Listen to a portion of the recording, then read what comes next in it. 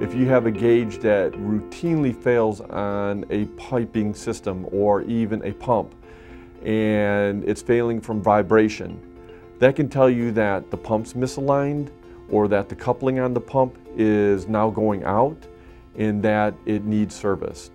We had a customer who had repeated failures on a pressure gauge on a piping system, and what we found was that the customer was closing valves within the process unbeknownst to them and overpressuring the gauge. And once we pointed this problem out to them, they were able to correct the problem. Even though pressure gauges are relatively inexpensive, they can have a huge impact on the bottom line.